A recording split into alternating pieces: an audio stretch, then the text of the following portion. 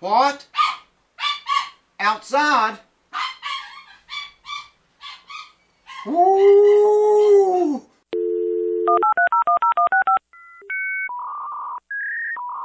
Alright folks, welcome back and thank you for coming back once again.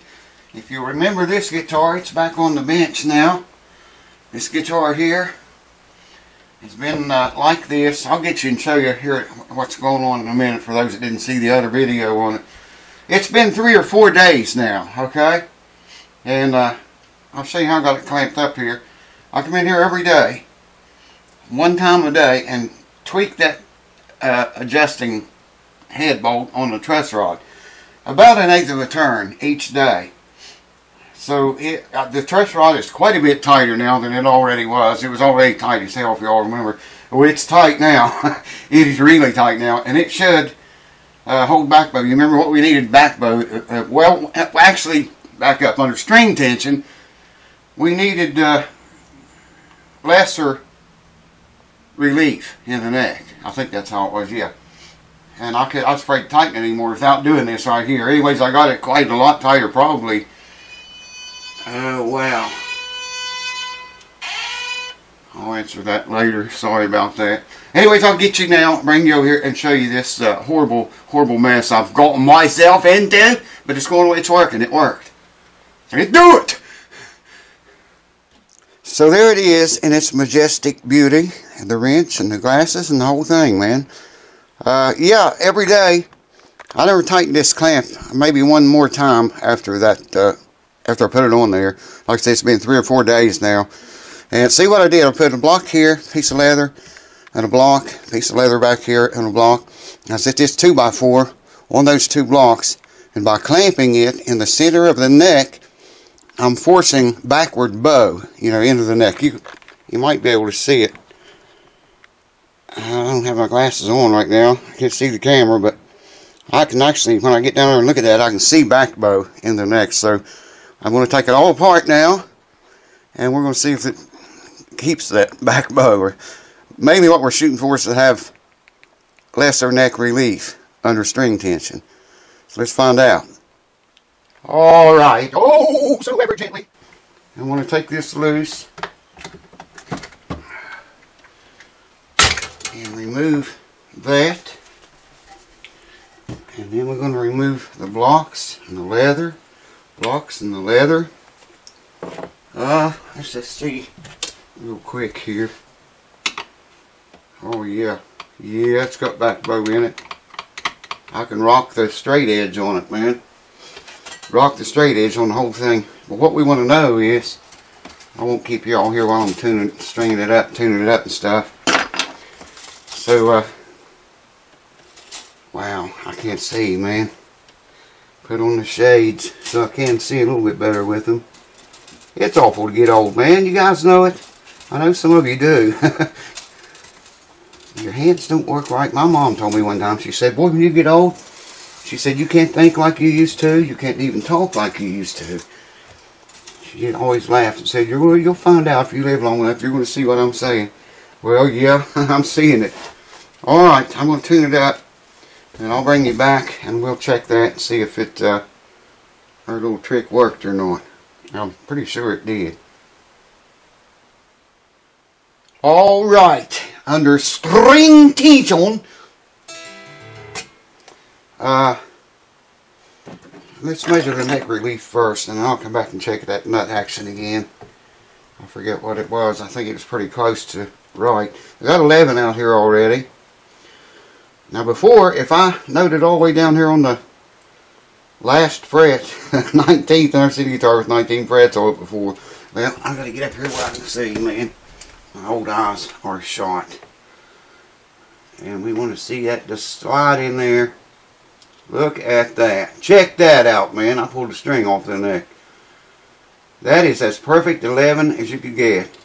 Now, normally on electric guitars, I like to set mine at even 10. And I like my acoustics around 12. But with these big strings on here, they're, what did I tell you, what, 52?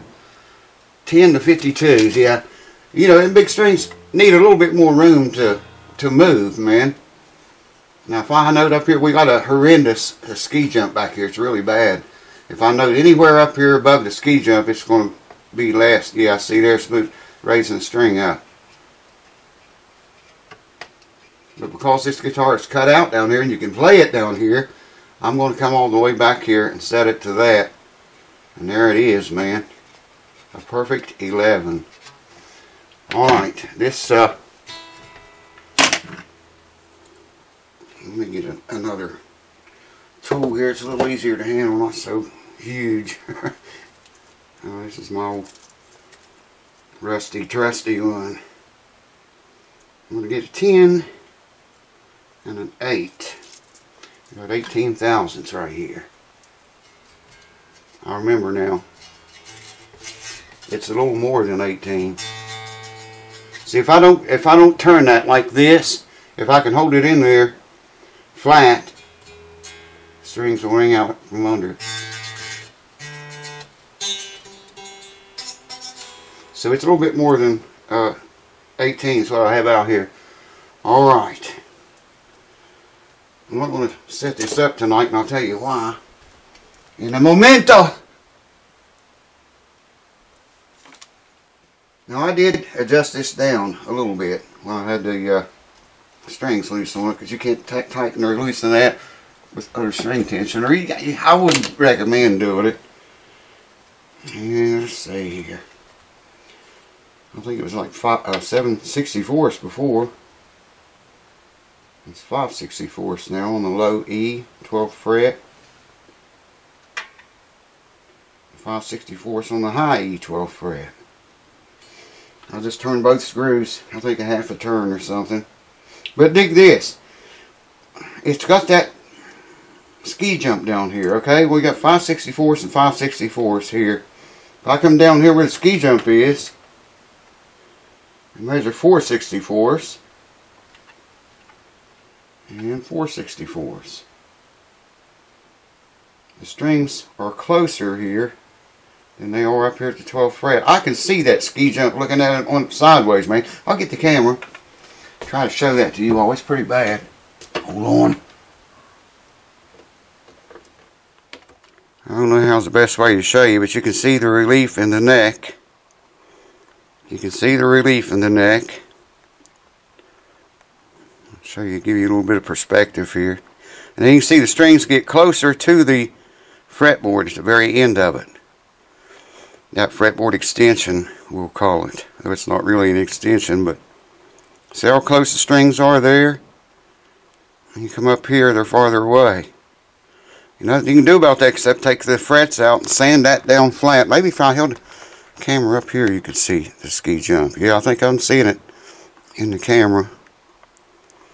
Stupid camera won't focus, but nothing ever works when you turn the cameras on. Seems that way.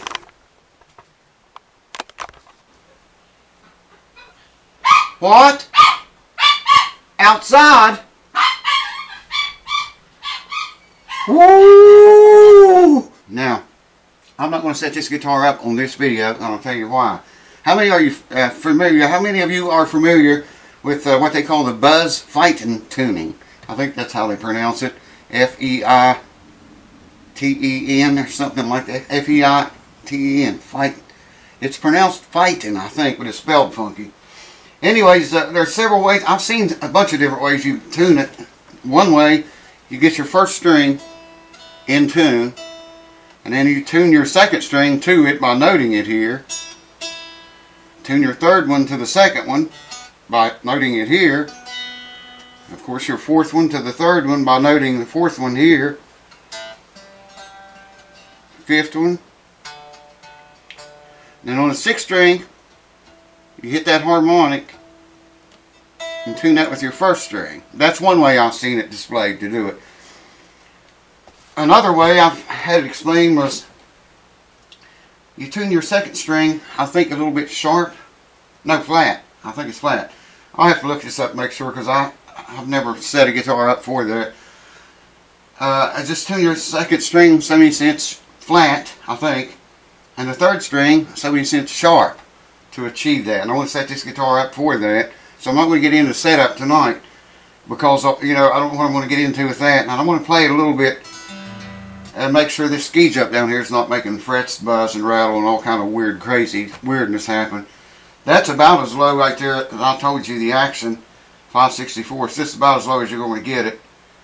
If I go any lower than that, I don't think it buzzes right now.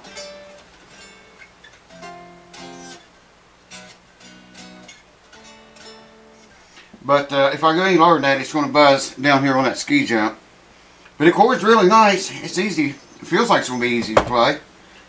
Next video, we'll set it up and plug it up and play it and do all that. But truss rod cover back on it.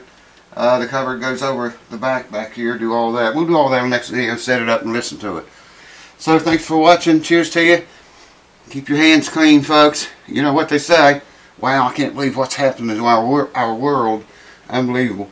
And I hope it's not affecting you, but I know it is. It's affecting everybody on this planet. But anyways, do the best you can, man. Keep your hands clean and stay healthy. Stay safe. And I'll see you next time.